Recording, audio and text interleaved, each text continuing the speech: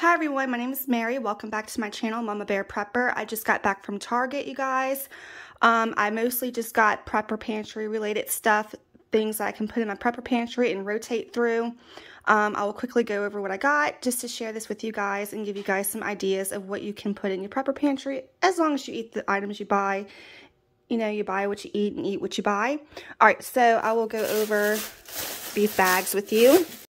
Alright, so my first bag, I got some beans and lentils. Y'all, you can never have too many beans and lentils, okay? It's a great source of protein. So say for this one right here, the serving size is 1/4 cup of dry lentils and the protein's 8 grams. Okay, so I went ahead and got 3 1-pound bags. I got 2 bags of the garbanzo beans.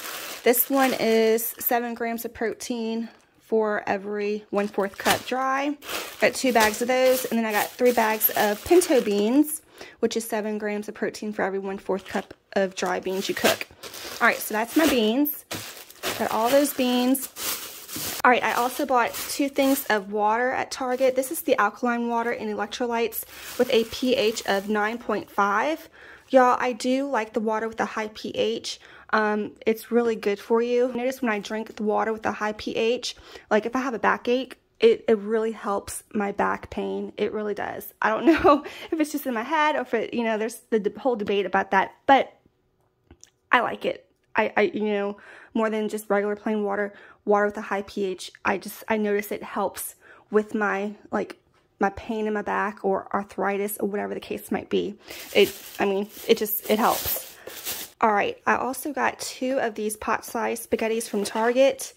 These, you know, we rotate through it, and any extra, like this is extra, I'm going to put in Mylar bags and put it in my long-term food storage that can last 20 to 30 plus years, okay?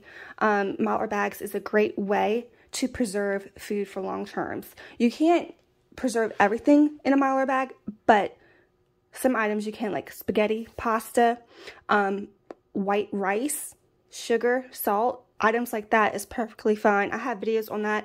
I will try to link right up here somewhere along this video, so keep an eye out for that. I also bought this gluten-free red lentil rotini pasta. I want to try it, so I will eat this one if I like it. If me and my daughter we like it, I will buy more. I bought some Supreme Matcha Green Organic Tea.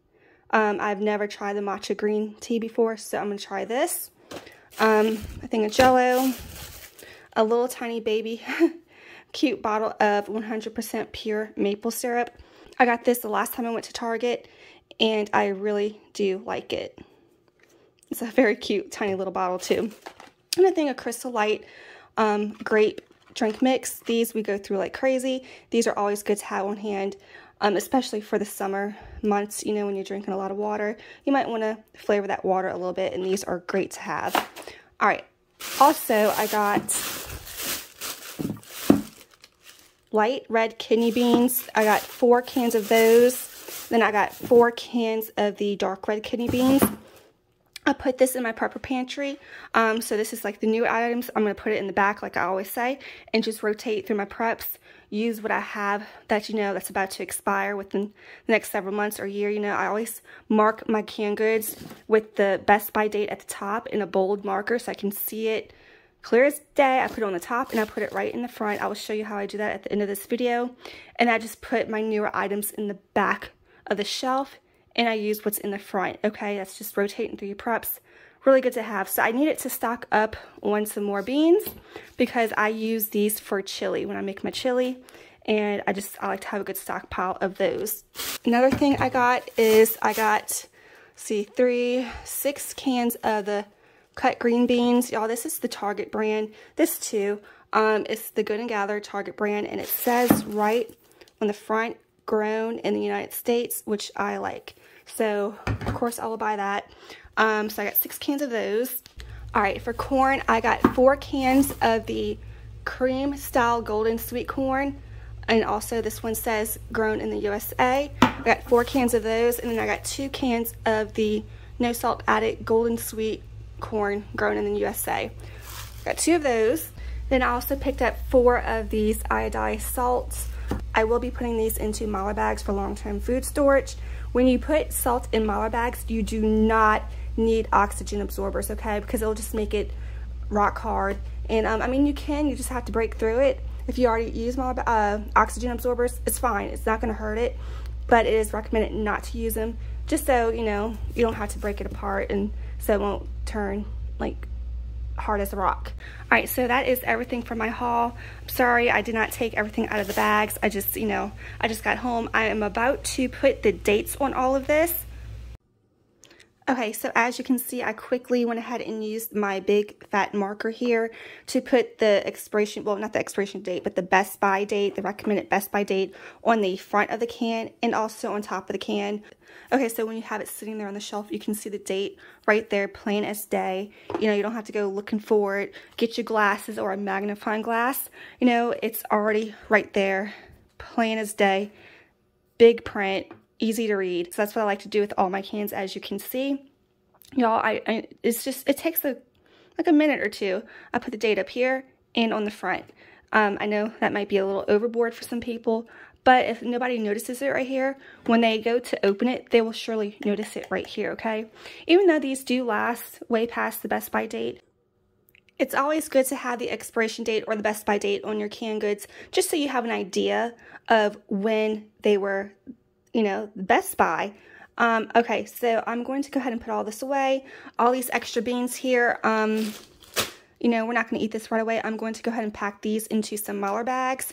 Like I said, please don't forget, if you're interested, search for that video of mine. I do a lot of long-term food storage videos. I have a few posted, and I will try to link it up here on the card or down below in the description. Look for those. It's beginner friendly. It gives you a lot of information. Go ahead and check those out if you're interested. I do the Mylar bags with the oxygen absorbers and also do the long-term food grade storage buckets to store those in. All right, you guys, I'm going to go ahead and put this away. I appreciate you watching. So if you made it this far in the video and you have not subscribed yet, please go ahead and subscribe and hit the like button, the thumbs up. Support this channel. It really helps my channel when you guys do that. I really appreciate you watching. So y'all just prep. Keep prepping. Do it little by little. It adds up, okay? All right, you guys. Also, I have a series of mine here on one of my playlists on my channel. Please check that out. It is prepping with a $10 budget. So if this is too much for you to do at once, y'all, you can sit down, figure out your finances, have a budget. I do $10 a week with that series, because I think that's a safe number that most people can do. If you can't do it weekly, maybe bi-weekly or even monthly, whatever fits your budget, okay? Do what you can with your budget. So that's a good series. It gives you plenty of ideas, some meal ideas, what to get, what items you can throw together for a meal, that sort of thing. So I will try to go ahead and link that playlist up here in one of these cards. Go ahead and check that out. That's a really fun series I do enjoy doing. So I hope you guys enjoy that. Please don't forget to like, subscribe, and share, you guys. Thanks for watching, and take care.